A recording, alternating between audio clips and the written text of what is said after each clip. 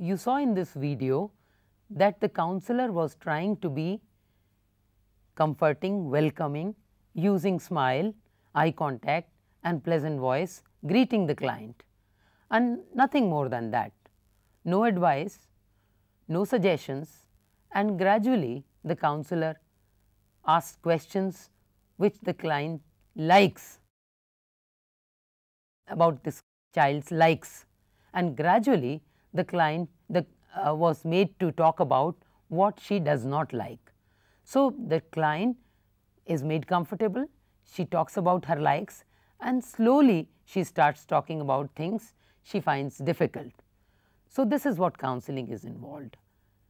Generally, when clients are talking, they are not understanding their real problems. In fact, in real life also, we do not really pay focus attention to our problem areas. Let me give you an example. When you have to submit an assignment, only 4 days are left, but you in your mind are thinking 4 days are left, when after that I have to submit my assignment. Then a friend asks you, have you completed your assignment? And you say casually, 4 days are still left, I have enough time. Your friend says, no, 4 days are not left. 2 days you have to spend in doing assignment of another teacher. 1 day you have to spend on some urgent other work, personal work, maybe a plan with friends, and then only 1 day is left. And you, like a start, you realize that yes, the other person is correct. So, like this, we do not think about the problems that are bothering us very clearly. Similarly, our clients also, when they come to us with a problem, they are not paying focused attention to their problems. They are only thinking in a vague and distant manner about their issues.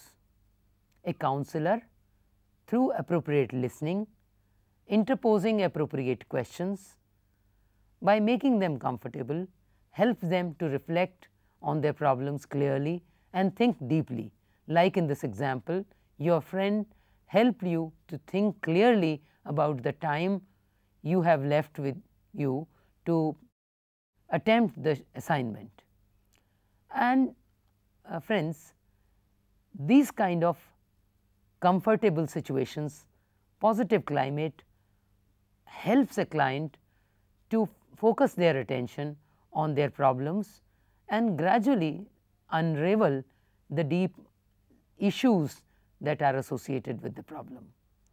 So, this is how initial rapport formation proceeds. This is the first phase of rapport formation. After that, you use other counseling skills like paraphrasing, confronting, etc. So, today we discussed what rapport formation involves, how during rapport formation you practice attending skills and you make the client comfortable and help the client to reflect on their problems by listening to them and asking appropriate questions.